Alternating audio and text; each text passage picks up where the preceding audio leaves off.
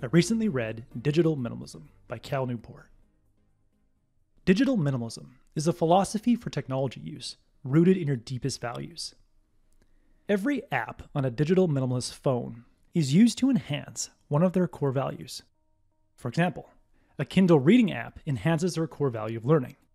A note-taking app enhances their core value of creating by improving their ability to capture ideas and write impromptu essays.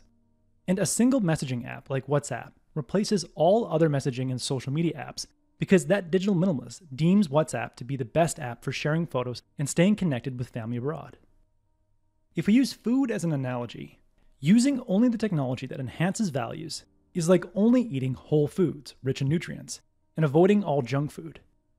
A digital minimalist makes a concerted effort to ensure that they are not consuming junk in their digital diet, like social media apps, mindless games, and other apps primarily used to alleviate boredom. So what are your deepest values? And does every app on your phone and every website shortcut in your browser enhance those values? If you don't filter your technology use through your values, you will clutter your life with distracting technology and destroy your ability to concentrate. When your life is cluttered with digital devices, part of your mind is constantly wondering what's happening on those devices. What new shows are recommended on Netflix? What's happening on my social media feed? What's the price of my stocks today? And what new messages do I have in my inbox? If you do find some mental bandwidth to focus on your work, eventually the dings, rings, and pings from your devices will fracture your attention and make it harder and harder to concentrate. No matter what field you work in, your ability to concentrate is a superpower. Losing that ability is like Steph Curry losing his ability to shoot a three-point shot, or a major league pitcher in baseball losing his ability to throw a fastball. Without concentration, you can't perform your best, and you can't produce work that moves the needle and changes the trajectory of your career. Therefore, it's imperative you reduce your attachment to devices and declutter your digital life so you can recover and sustain your ability to concentrate. Start this process by taking the following 3-week device detachment challenge. Week 1. Spend an hour a day alone without your devices. All of humanity's problems stem from man's inability to sit quietly in a room alone. Blaise Pascal. Your challenge for a week is to be away from your phone or other media devices for an hour a day. That means no text, no phone calls, no news, and no podcasts. During your hour of solitude, go for a long walk or bike ride alone, or practice a hobby without your phone, computer, or TV nearby. Think of your hour of solitude as time in which you store up your productive power. Just like a dam can generate hydropower by interrupting the flow of water in a river, you can produce productive power and strengthen your ability to concentrate by interrupting social input and being alone with your thoughts.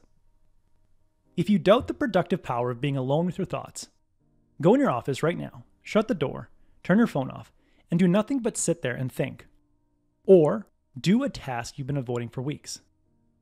After a few minutes of device deprivation and solitude, you'll probably start generating ideas and actually want to get to work on that dreaded task. To get started with your week 1 challenge, create a solitude plan. Establish where you will go for an hour to find solitude and what time of day you will go there. Week 2. Stop using devices during downtime.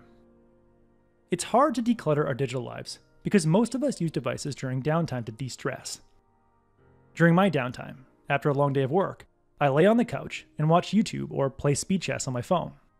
But I find that this digital downtime is never as enjoyable as I think it will be, and I never feel energized or fully relaxed afterward. This got me thinking, is spending time on my devices the best way to enjoy my downtime? Well, author Cal Newport has studied the best way to optimize downtime, or what he refers to as leisure time. After extensive research, Newport discovered 3 leisure lessons. Leisure lesson number 1. Demanding activity is more restorative than passive consumption. By expending energy, you gain energy. It's like the old entrepreneurial adage, you have to spend money to make money. Lesson number 2. Using skills to produce valuable things in the physical world is more stimulating and rejuvenating than spending time in the digital world. And lesson 3. Real-world, structured social interactions are more enjoyable and rewarding than social interactions on devices. Use these 3 lessons to craft your week 2 device detachment plan. Write down at least 2 demanding activities, might be exercising or learning a new hobby, 2 skill-based activities that produce things in the physical world, like cooking or gardening, and 2 structured social activities, like playing board games with family or having coffee with a friend, you can do instead of consuming content or playing games on your devices. Odds are, you'll find that these replacement activities are far more restorative and enjoyable than your old digital downtime activities. Week 3. Be an anti-texter.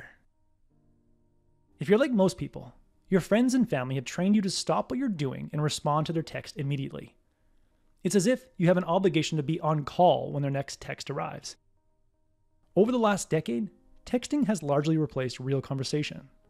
But as many people are finding, texting doesn't form strong social bonds, and a social life sustained by texting isn't as rich as a social life sustained by frequent face-to-face conversations and over-the-phone conversations.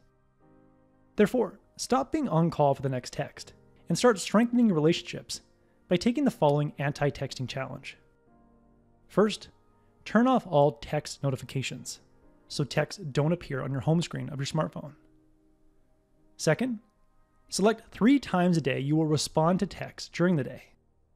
If someone gets mad that you didn't get back to them quicker, say, I only check my text a few times a day. If something urgent comes up, call me. And lastly, when someone texts you a question that could lead to a text chain, call them. If you have a long commute, use your drive time to call someone who has recently texted you.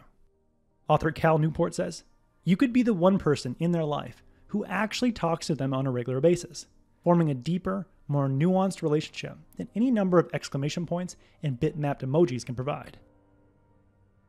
In the end, after taking the 3-week device detachment challenge, you will start to feel in control of your devices instead of feeling like your devices have control over you. The 3-week device detachment challenge will give you the mental space to assess which technology enhances your deepest values and which is merely a means to escape boredom. With this fresh perspective on your technology use, you can start decluttering your digital life and strengthen your ability to concentrate so that you can do more deep, meaningful work. That was the core message that I gathered from Digital Minimalism by Cal Newport.